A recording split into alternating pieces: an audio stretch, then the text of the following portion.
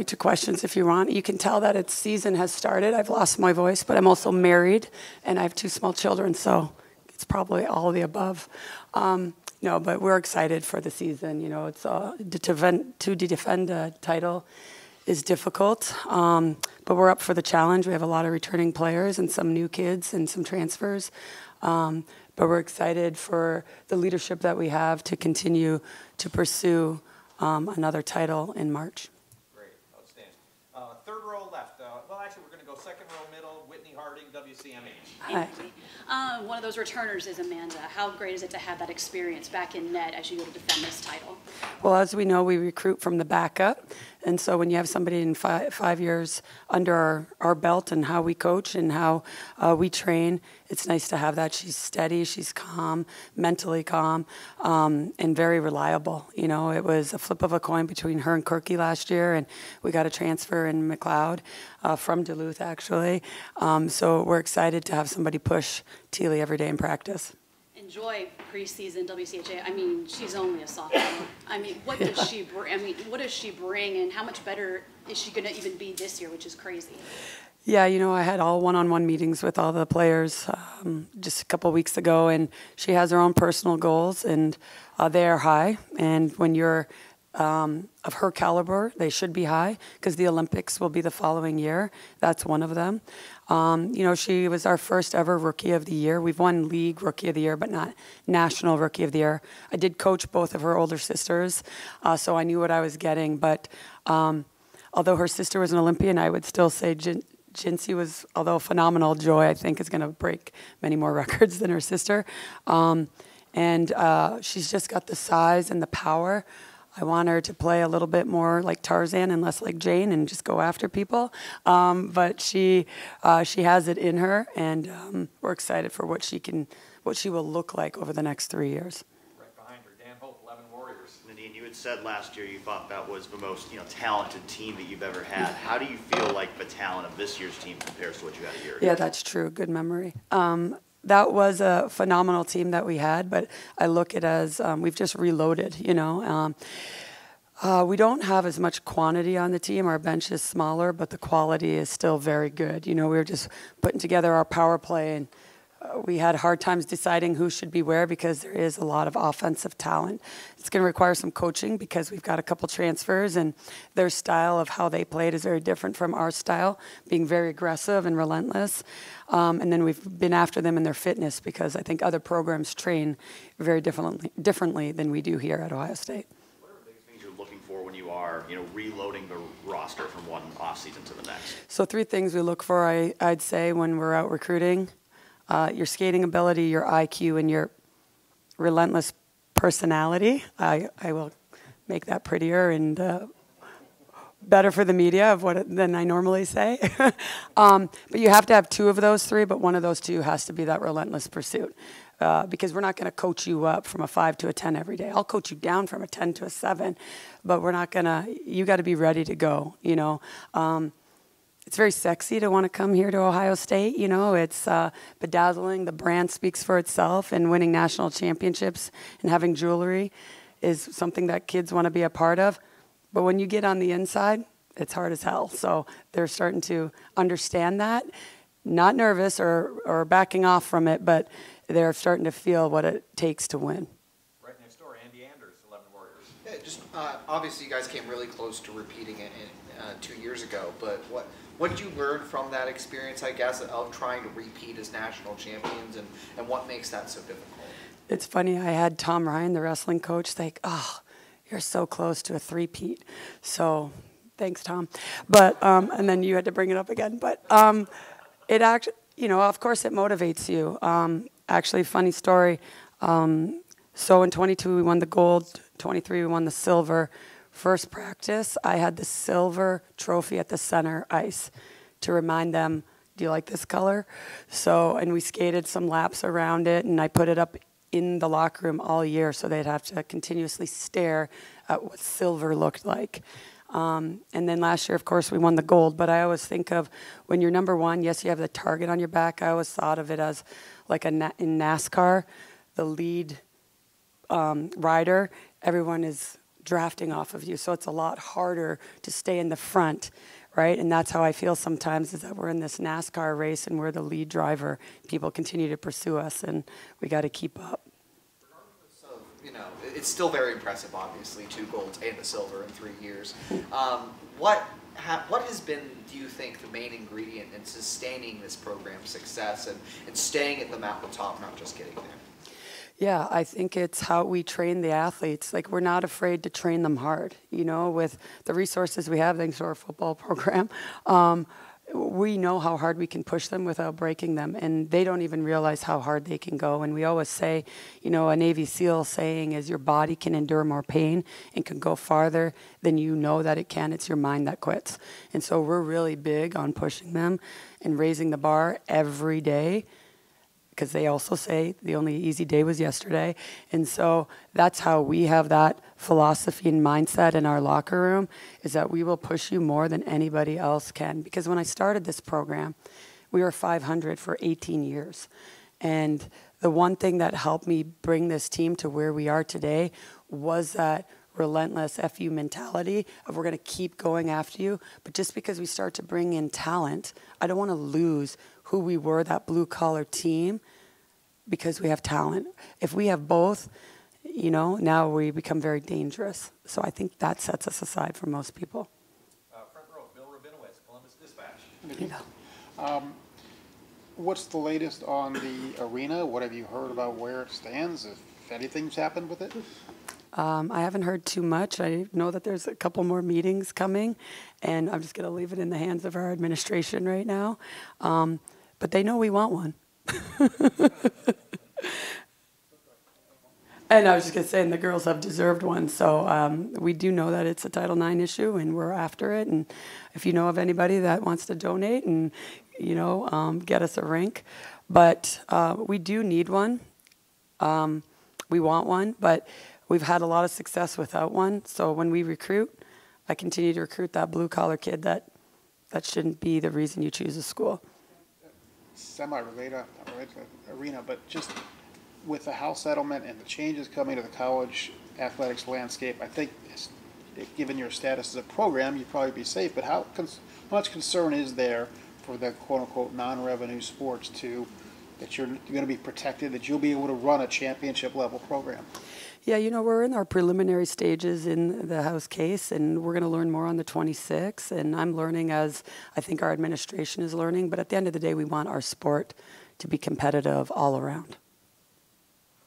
Right next door, Tim May, Letterman Row. Yeah, Coach, you touched on it a minute ago, but what gave you that mentality of what you wanted from your program, if you understand what I'm saying, once you showed up at Ohio State? When did that show up in your coaching approach, so to speak, that would set this apart? You understand what I'm saying? Meaning from an average program. What was the impetus, you know, that made that happen? Yeah, you know, I took the first year to watch and observe, because I came from another Big Ten school that was very successful, both as a player and I coached them for 5 years. And when I was there, we had an undefeated season, and we won 4 in 5 years. And so I just watched, and it was very quickly, early, I found some of the weaknesses within the program of accountability. And I was raised by a single mom, didn't have a license, used to go to hockey in the back of her bicycle, on the back seat of her bicycle. We didn't have a car. So I was blue collar, had the Rocky mentality. And I knew every kid could possess that, but did they want to possess it? And I was after them hard early, to be honest with you. And I set a tone early. And we had to weed out some weak, and the strong survived, I guess. Yeah. But, you know, maybe not a moment, but month or whatever. When was it that it became aware to you that this was getting through, that your approach was working? Well, to be honest, after that year, I worked throughout the first year with an active Navy SEAL in the Focus 3 group that we had, and we created our culture blueprint. And then at the end of the year, I showed it to our captains, and I remodeled our coaches landscape of what that looked like. Because I don't know if you guys are aware, but I got hired, hired end of August, and I met the team for the first time on the road at the first game. And so I was drinking out of a fire hydrant. I had an 8-month-old and a 2-year-old. So, but to your point, I removed alcohol from the season. And because what I noticed was everybody liked to tailgate and party, and I just simply said, you're not good enough to do both. You're not being rewarded on the ice. And so I would say defining moment was actually my 40th birthday, October 19th, when 5 kids broke that rule, and the rest of the team held them accountable and was making them run stairs in the morning. And I got a call from the athletic trainer, why is your team running stairs? I said, they're not running stairs. It was my captains holding them accountable, and the entire team woke up at 5:30 in the morning to make sure those 5 did that, because they wanted to buy into what I was trying to teach them. And that's when I knew the culture was starting to shape, was because I didn't have to do it anymore. I didn't have to enforce the rules. The team did. And then that year, in my second year, we went to the Frozen Four. Quickly following up on that, the silver trophy, you had them skating around a year ago this time. What are they skating around this year? You understand what I'm saying? Yes, I understand what you're saying. 2 gold trophies and an empty X for a third. I just made that up, but I think I might do that. Thank you. Right next door, Joey Kaufman, Columbus Dispatch. If I could follow up earlier about the rink, and you mentioned sort of them, you would like one, and the team deserves one. What would it do for the program to have a bigger, newer rink? I think it also, it would it'd make recruiting a little easier, I think. Our recruiting's fine, but I just think it shows our support in our game in the city of Columbus and at Ohio State. I think it could really grow hockey immensely in the state of Ohio. I don't know how many here are actually hockey fans, but I have 2 small children, and there's a lot of kids that are playing hockey. So the demand is high, but the supply is very low. And you can make money, $350 an hour, on renting out ice. So I think it could be profitable for our program as well, or for the institution. So I think it's just something that's earned and deserved to show that the institution is supporting our our hockey program, but also to grow hockey here in Columbus that we know we have with our Blue Jackets and our men's program here. Got time for a few more questions. Deep middle, Sam Cipriano and the Lantern. Coach, you have a trio of freshmen from Shattuck High School in Minnesota. How important do you think it is in your recruiting process to not only recruit players coming from a hockey school that has prestigious history, but also get players that come from the same school? Well, hopefully they like each other, right? That's usually what I ask the top recruit. Do you guys get along before we recruit the other kids? But I think it's important because as you build a program, like I said, you're building a culture. I mean, no one, last year we had one, but no one's from Ohio on our team. So we are family. We are each other's family. And so we have to make sure that we're recruiting the character as well as the skill. And they have to know what they're signing up for too, right? So, of course, we trust in Shattuck St. Mary's because they produce a lot of All-Americans and Olympians. And we trust in their program and how they train their athletes. So when they transition to our program, it's not a tough start for them. But again, you're recruiting the player as well. And I have a lot of trust in Gordy at Shattuck that when he speaks highly of one of his athletes, then I believe in that person as well as their hockey ability.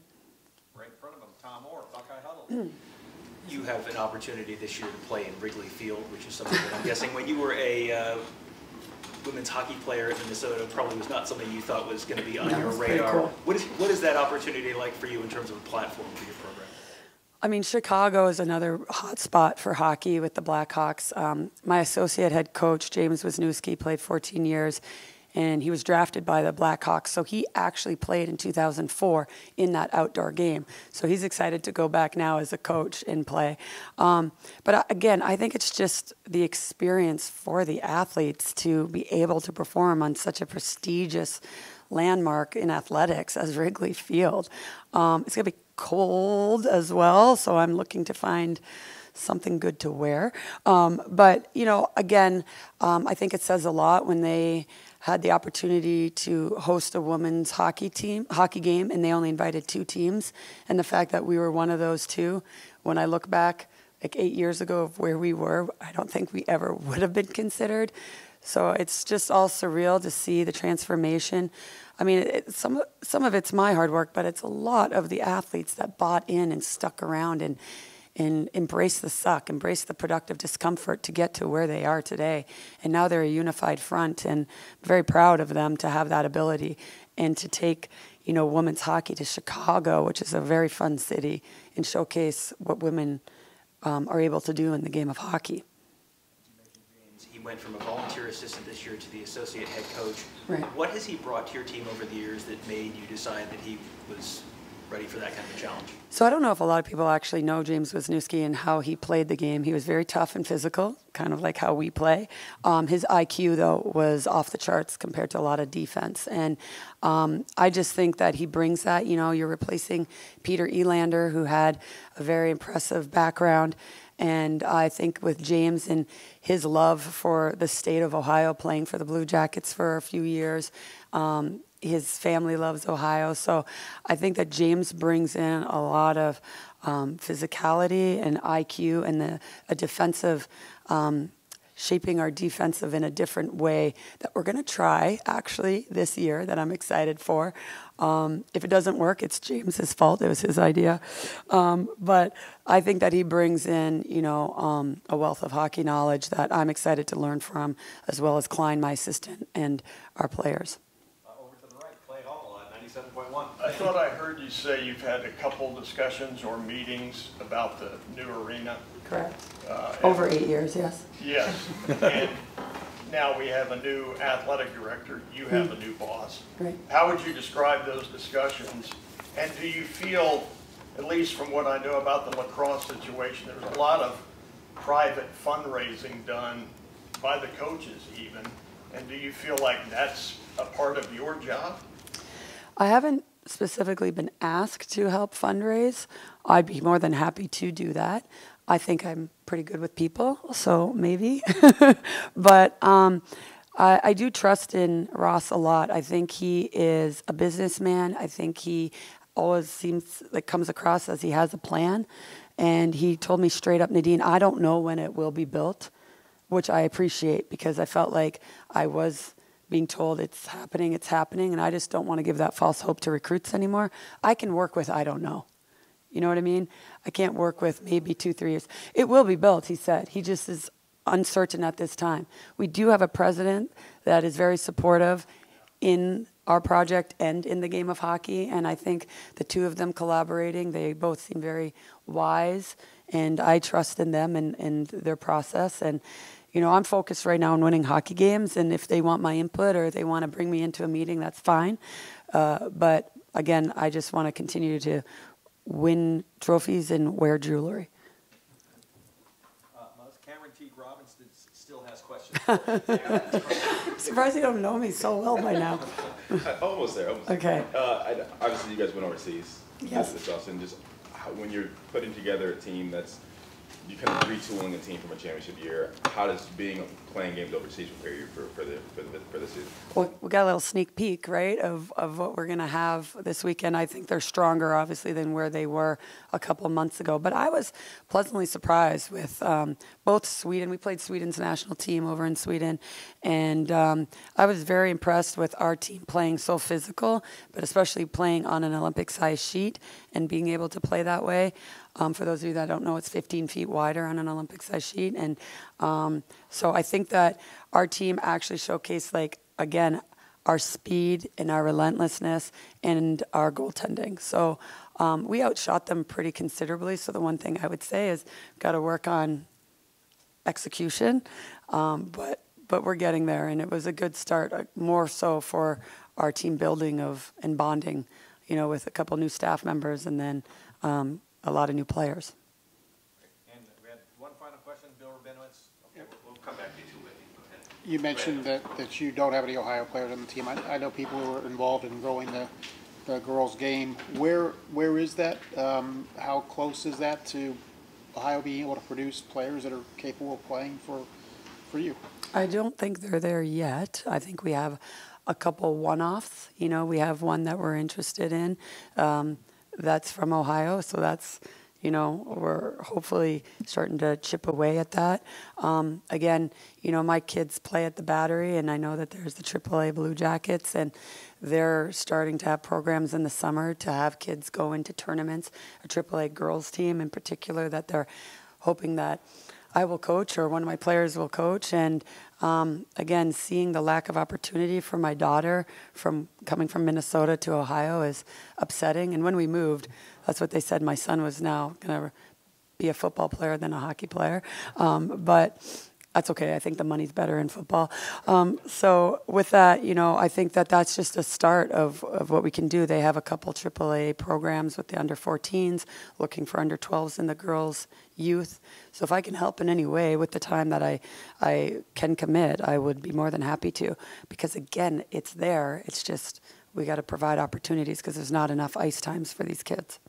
And we'll wrap things up with Whitney Harding, WCMH. Tim asked about trophy motivation. Yeah. But in the conference preseason poll, you guys are 2 from the coaches. Is there any motivation with that? Of course. I always like when people don't like us, if that makes sense, you know. I like that motivates me. I hope it motivates the players. And I've felt that ever since I've been at Ohio State. It's funny, I know that football says it's Ohio State against the world, and we used to say that too. We said against everyone. But you do feel that, like you could be the number 1 for 3 years, and very rarely still get ranked number 1 in the preseason poll. But I could care less about the preseason. I just care about March. But we will use that to ignite our fire for sure. One more for me. McKenna this weekend is going to play field hockey on Friday, ice hockey on Saturday, and field hockey on Sunday. That's just normal for her for the past 3 years. Are you ever not amazed by her? No. I mean, McKenna came in as a transfer from Wisconsin, and as soon as she went into the ice hockey transfer portal, I had Jared, the field hockey coach, calling me, "Coach, you got to go after her." And I was hesitant of how we're going to balance that, but McKenna's grades have actually gone up with this structure that we've created with field hockey and ice hockey. And her pursuit is to play hockey in the P-Dub and the Olympics, and she just happens to be a really good field hockey player that I think is in the top 5 or 10 in scoring in field hockey. And so we also have a player next year coming in that's a lacrosse player that's number 2 in her position in the country. So if we can keep helping other female sports here, we will continue to do that. But joking aside, McKenna is a sensational person. How she balances it when she's not able to compete with us because of her allotted time with compliance. She's there watching and cheering the girls on, running the clock. So she's very visible, and she's our captain, so one of our captains. So I am very impressed with her and how she can balance both sports that overlap. Les, thank you so much. I do have one final question. Have you ever had the cinnamon roll at the Duluth Grill? I don't think so. I don't.